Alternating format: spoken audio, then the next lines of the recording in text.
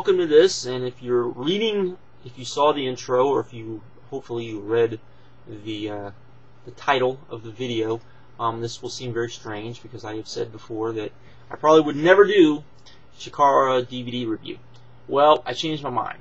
There's a reason why I changed my mind. There's a very good reason why I changed my mind, but I did change my mind. This will probably be a pretty epic kind of review. I'm going to talk about King of Trios 2008, and I usually don't do videos or reviews of events that aren't fairly new or haven't just been released. And this is one, of course, that hasn't. And the reason is because King of Trios 2009 is getting ready to come upon us. If you look in the description box, there's a whole lot of links.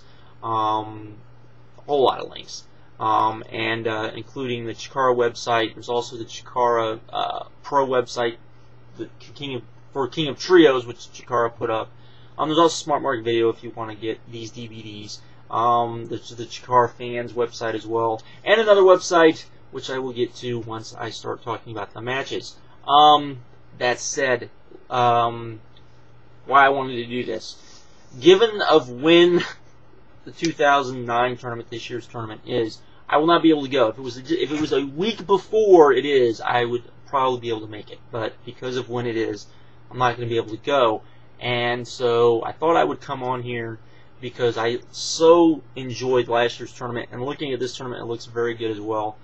I wanted to try to get people, because thanks to YouTube and their nice little toys that they give us to play with on YouTube, I can kind of gauge and see where viewers are from and all of that sort of thing. And I do know that there's a good number, I'm not going to say a bunch, but a good number of people who are probably within 100, 150 miles of Philadelphia, who could, in my opinion, easily go to these shows. And if I can kind of convince them, just one or two of them, to go to one of these shows, I'd feel much better about myself in a lot of ways. So that's kind of why I wanted to come on here and talk about this. The 2009 tournament is coming up fairly soon. It's going to be March 27th, 28th, and 29th. It's a fairly big tournament, not as big as last year's. Last year's was 24 teams. This is 26 teams. 16 teams mainly just due, I would imagine, for financial reasons. But if you've never heard of the King of Trios is basically a trios tournament, a 6-man tag tournament. You have a bunch of teams of teams of 3, and it's pretty good stuff, to be honest. Last year's had a lot of interesting people in it. This year's has just as many, and I will actually go through the list of people just so you can know who they are. For those of you not aware, even though you can go to the links and all of that sort of thing. But you have the cold front of Al Snow, Iceberg, and Glacier. Glacier was at last year's tournament as a surprise participant. Was very over and was very cool to see, I will say that. You also have the Masters of 1,000 Hold. No Dean Malenko, but you do have Mike Quackenbush, George Rivera, and the legend, the god, Johnny Saint, making I believe the first time he's ever been in the U.S. as far as I'm aware. He may have been at some point, but he is going to come to the U.S. He's going to be in this tournament. That within itself is probably worth to see. This guy, even at his age, and when I say his age, I'm not just saying that, can still go the way he can is fairly amazing to me. You have the Deathmatch Kings of Necker Butcher, Toby Klein, and Brain Damage. You also have Incoherence of Hallowinkin, Frightmare, and Delirious. You have the Osirian Portal, yay Osirian Portal, Team PWG, which will be El Generico and the Young Bucks, Team Epic War, which will be Tony Kazana and Ryan Drago, along with Austin Aries. The future is now of Lance Durago, Equinox, and Helios. The Roughnecks of Brodie Lee, Eddie Kingston, and Grizzly Redwood.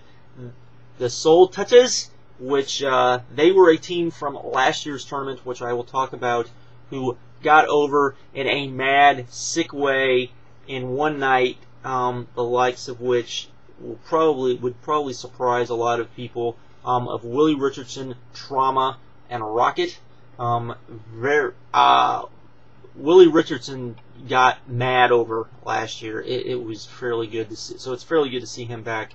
CZW of Beef Wellington, Pinky Sanchez, and Greg Excellent. We also have the First Family of Darren Corbin, Eric Cannon, and Ryan Cruz. Fist. We also have Team Uppercut of Claudio Castagnoli, The Squire, Dave Taylor, and someone to be named. We do not know who this will be. Lots of speculation. They will be named at a later date. We also have The Unstable of Vin Gerard, Stigma, and Colin Delaney. And the final team that was just announced this week, which is why I've been holding off to do this, is Team DDT, which will be Iyabushi Kobo and Michael Nakazawa, who was there last year and had one of the best gimmicks last year. Complete hilarity ensued as he was doing his thing.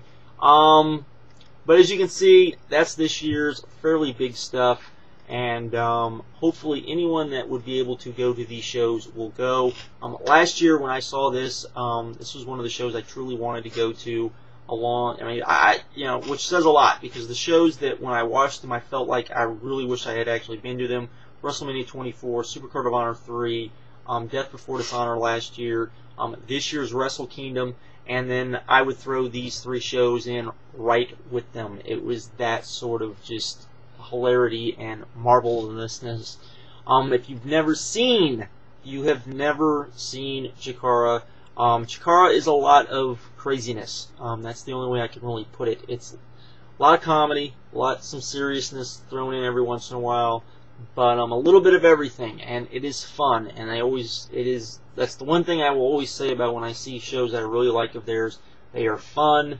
They don't take themselves necessarily too seriously. It is based a lot on Lucha Libre, but that is fine and dandy with me, as I'm not someone that absolutely hates it like some people. If you don't like that, then you probably are not going to like Chikara if you've never seen Chikara before. But these are the three shows. If you've never seen Chikara, I would definitely recommend picking up and seeing, because they are very, very good. Now, that is all I'm going to say about that. If you don't want to hear me review 3 DVDs back to back to back, you can stop listening now. I will warn you now. But now I'm going to get on to actually the King of Trios 2008 and the DVDs and kind of the wrestling and all of that which took place. You can get these DVDs at Smart Mark Video, which you can get most everything Chikara does, which Smart Mark is very good. I usually don't talk a lot about them, only because I don't think they run enough sales, but that's my only real gripe. But they do very good work. Most of the DVDs work, which is good, and the only time I think I've ever had a problem with any of their stuff, it was very easy to get stuff that worked. So that is that. But anyways, let's get started with this craziness that was this tournament from last year. We will start with night one. Night one, we opened with Las Chivas. If you have never seen Las Chivas, Chivas. If you don't know what Chivas is a soccer team in Mexico. Very famous soccer team, and they are goats. That's their mascot is goats, and so you have soccer playing goats, which I absolutely love, against Team ROH of Shane Hagadorn, Rhett, Titus, Alex Payne, who were heels because they are ROH and they are evil. ROH, they played up the fact that they are supposed to be representing the greatest wrestling organization in the world. Came off as, the uppity kind of ROH fans that can be, and that was kind of cool and funny. And Las Chivas was being Las Chivas. This was a very good comedy match. I shouldn't say very good, but this was a good comedy match, as was most of this stuff. It was very fun. Really enjoyed it. I gave it 2.5. You could give these whatever you wanted. It really doesn't matter. with a lot of this stuff because it's just good humorous fun. So there you go with that. Then we have the Colony, who are ants. If you've never seen Chikara, a fire ant, soldier ant, worker ant, taking on Team Japan of, I will not get this right, Shimizu, Go, that was the guy's name, Go, and Michael Nakazawa. Nakazawa had this great gimmick where he basically rubbed the baby oil all over himself, and so no one could really do anything with him because they kept slipping off of him because of the baby oil. It was very good, added a lot of comedy, was a lot like the first match in the fact that it wasn't necessarily the greatest worked match, but it was very funny and had psychology from a funny kind of standpoint. I enjoyed it a lot. It was very good. And then we come to the greatness, that because only Chikara would pull off something like this. Okay, for those of you that don't know, there is, I don't even know how to explain if you've never heard of this, but it's have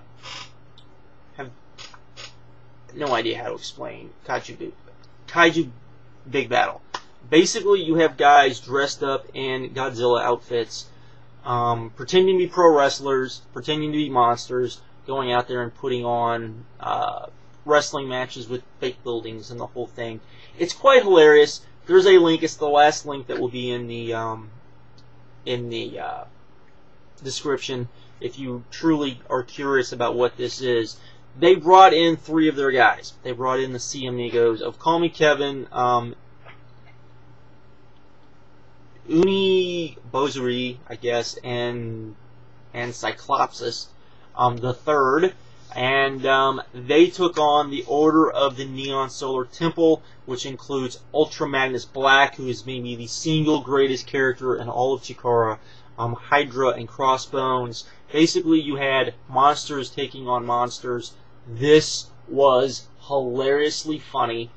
The match itself sucked. Wrestling-wise, it was horrible. I shouldn't say horrible because it was funny. But this was like a grade A 5-star skit that was just hilarious. When I first saw this, I was cracking up. And I know that when Dirty White Boy first saw this, he was dying laughing because he could not believe someone actually put this on. And it's great. It's greatness. I gave it 3 1/4.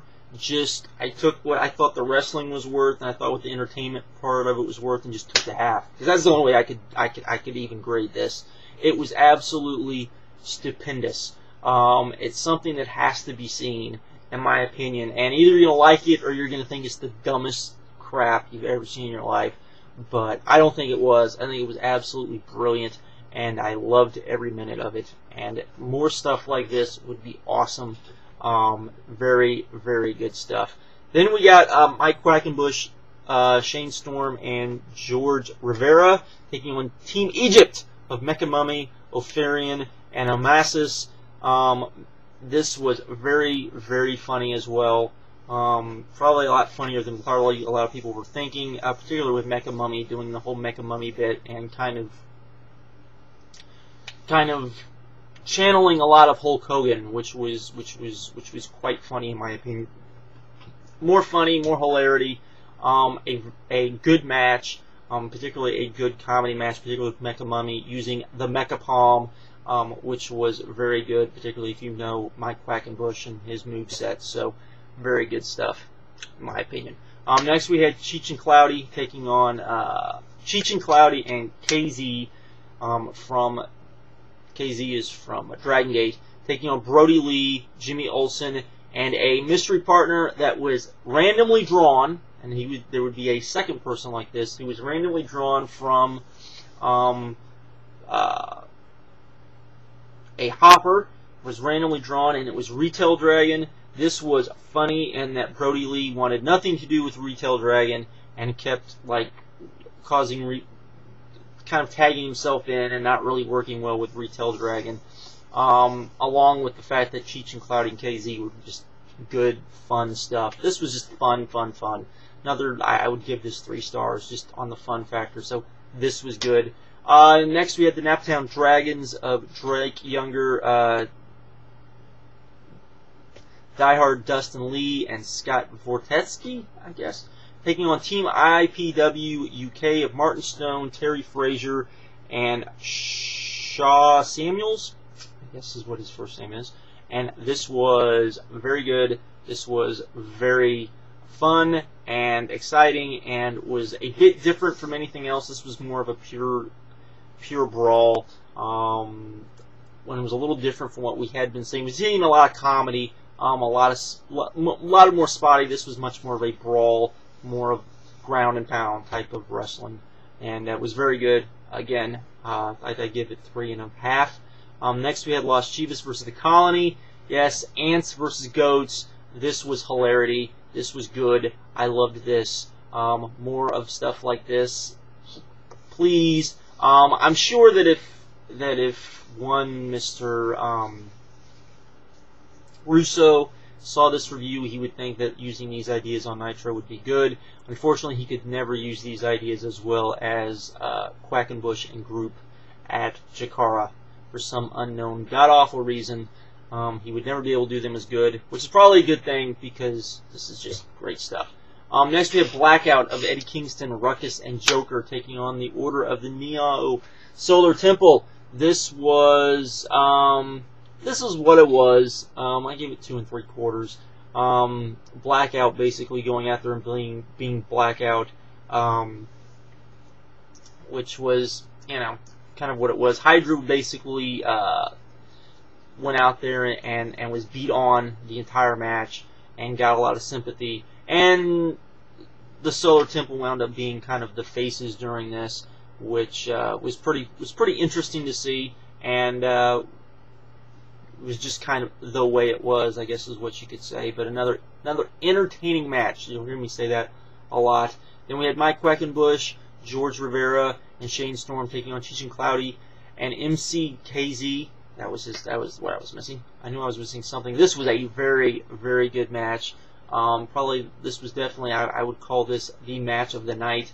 I enjoyed this quite a bit and felt like it was definitely worth, definitely the match of the night, and definitely worth the wait to see, and was a lot of fun. Next we had Team IPW-UK taking on the Golden Trios of Hallowicken, Delirious, and Helios. This would seem like a very kind of mixed match, but they actually did a very good job. Another very good match. Not as good as the match before it, but still a good match. There was a lot of good matches on here. There was nothing great, but there was a lot of good stuff, a lot of entertaining, and a pretty good night, I would call, for night 1. Then we had night 2, in which we had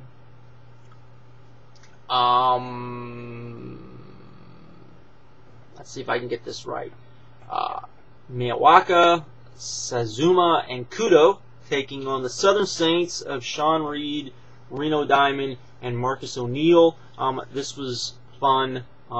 This was more of a, I would say, more of a true wrestling match than what we got on the first night, which was a little bit more hilarity, but still worked pretty well and was fun and what it was. Next we had the debut of the Soul Touches with Willie Richardson, Acid Jazz, and Rocket taking on Team BSE of Cobra Kai, Super Extremo, and Sombra Kandazi. I have no idea. I'm not even going to try to pronounce that. This was a lot of fun because the Soul Touchers came out and got over mad. Particularly Willie Richardson, who hit a leg drop from the top, and this guy's like a 400-pounder. Was doing a lot of cool stuff, or not a 400-pounder, but probably 300-pounder, and it was hitting a lot of good stuff and just a lot of fun. And again, another fun match. Next we got Sweet and Sour Inc., team of Bobby Dempsey, Sarah Del Rey, and Tank Toland, taking on Team Fist of Icarus, Grant Kuma, and Chuck Taylor. Sweet and Sour Inc. were the faces here. Believe it or not, Bobby Dempsey got to wrestle, which was good, particularly back when this took place, and was fun to see. This was just kind of a there match, but it was fun and it was entertaining. Particularly some of the stuff Tank Toland and Grant Kuma did with each other. Sarah Del Rey was in there, which in the world of Chikara actually makes sense, women being in these matches. And of course Bobby Dempsey being kind of Bobby Dempsey was kind of fun and cool. So there we go. Then we had Team Stranglehold of Team Dunst, Drew Garlic and Andy Summer taking on the Fabulous Three of Mitch Ryder, Larry Sweeney, and Shane Hawk. This was kind of an old school type of match. Was just kind of there, I would say. More, like I said, more of kind of an old school Southern type of match would be a good way to put it, in a lot of good ways. It didn't bring down the card, but still, as I said, entertaining, and that's what's important. Then we had Team IWS of El Generico, Player Uno, and Stupefy taking on Team First of Eric Cannon, Darren Carbon, and Ryan Cruz. This was excellent. This was a lot of fun. They hit all sorts of crazy moves on each other. And Player Uno, if you've never seen Player Uno, I can't even explain this spot. I'm not even going to try. But basically, he's supposed to be like a video game inspired character. And Eric Cannon pulled out a video game controller to control Player Uno. It sounds stupid, but it was awesome. I promise you. This was very good. Very, very good stuff. Then we had Team Mexico of El Pantera, Lice Dorado, and Incognito versus the Ice Creams of El Hydro del Ice Cream and Ice Cream Jr. and their special mystery opponent, which was pulled from the Hyper, which was Glacier. Yes, Glacier from WCW fame, who was mad over in the building. Definitely was older, but was good to see, was fun, and all of that sort of thing. Then we had Team Japan versus Team AZW, which was from Hawaii, I believe, of Akua, and Immortal Black and Immortal White. Immortal Black and Immortal White were basically supposed to be like the Immortals, from those of you that have seen 300. Immortal Black and Immortal White were not very good. Akuma was, and 2.5 stars, just was kind of their match. Then we got Fist versus the Soul Touches. This was very fun indeed. Another fun match between those guys. Hard hitting and some really good spots, I would say. Then we had the Fabulous Three versus Team WWF of Demolition, Axe, Demolition Smash, and One Man Gang. This was absolutely fun. I gave this two stars. But you know what? The WWF guys didn't make fools of themselves. They actually looked pretty good. The Fabulous Three were just being the Fabulous Three. They kind of did an old school type of match, which was kind of good. Of course, if you remember Demolition and One Man Gang, they basically were brawlers. That's basically what they did here. They can still brawl pretty good, particularly for a bunch of old guys, and it was a lot of fun and worked very well. And the ending was pretty good as well. Then we had Team IWS versus Team Mexico, which was complete awesomeness. I loved this match. 4 stars, lots of good spots, lots of good, just greatness. Then we go to night 3, and we got the show introduction by Steve the Turtle Wiener, and I believe that's how you pronounce his name. This was absolutely hilarious and fun and great, and I liked it. Even maybe if I shouldn't have liked it, I liked it. It was pretty good. Then we got the Fist versus the Colony, a good match. Kind of a lot better than I thought it would. I wouldn't think these guys would mesh as well as they did, but it was pretty good. I liked it, and it was good. And we had Team Mexico versus Mike Quackenbush, Shane Storm, and George Rivera. There was a lot of Quackenbush and Rivera in there with the other luchador guys, which helped out a lot. This was a very good match. I really enjoyed this. I'm not the biggest lucha fan in the world, so I wouldn't call this a great match, but I call this a very good match, and liked a lot. Another very fun match. So there you go there. Then we had Team Japan versus Team Blackout. Another fun match between, well, this match wasn't necessarily fun. This match was pretty hard hitting and was spotty in places, but was still good and was what it was, I guess is what you would say. Then we had the Golden Trio versus the Fabulous Three. Another fairly okay match, not as good as I would have hoped, because I thought this would be a much more comedy match, And it just wasn't quite as good as I would have hoped it would have been, but there you go. Then we got a tag team gauntlet match featuring Demolition, Crossbones, and Hydra, the Immortals, the North Star Express, the Cartel, the Southern Saints, Los Chivas, the Super Smash Brothers. Let's see, Shimizu and Go, and Bobby Dempsey and Sarah Del Rey. I was hoping this would be very good, and this was just kind of there. It's kind of a mess, kind of the worst of TNA, you know, kind of the bad that TNA X Division matches when I throw a bunch of guys in there can be. It was still okay, but not as good as it should have been, in my opinion. Then we had Blackout versus the Golden Trio.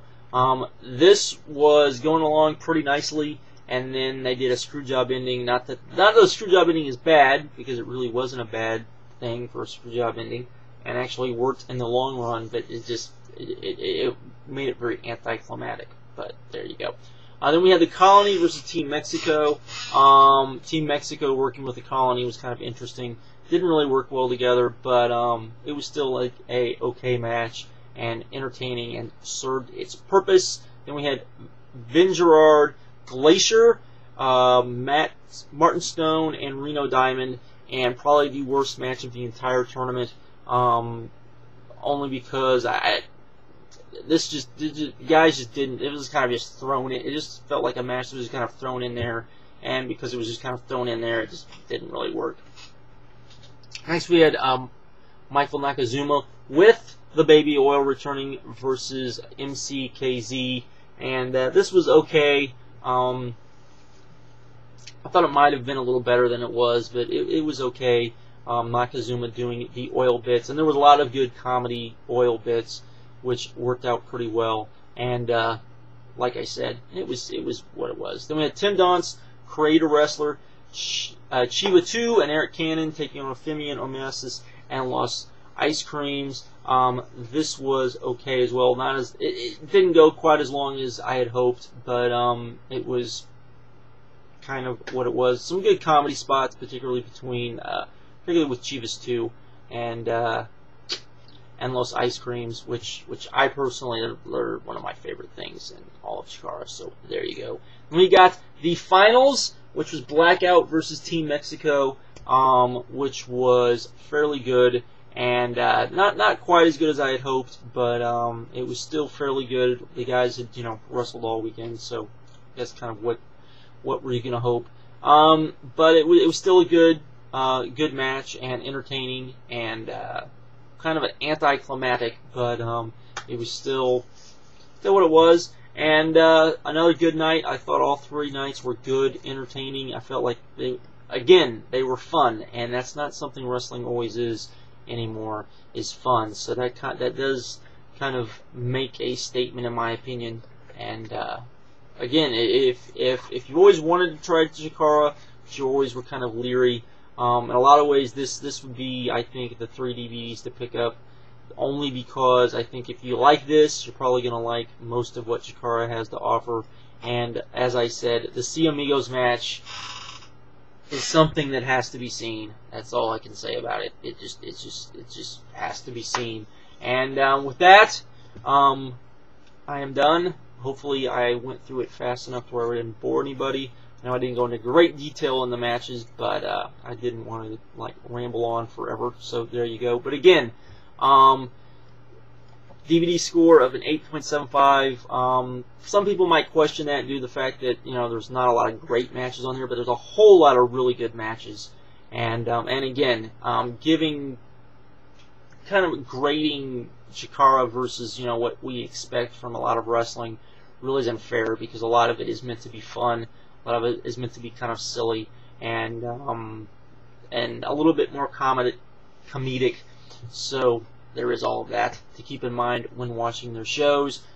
Check out the links that I included, and check out the DVD. And again, if you live anywhere near Philadelphia and you can make the shows from this year's, definitely do it, because I definitely feel like you will probably really enjoy yourself, and it's very much worth the checking out. And with that, I am out, and later.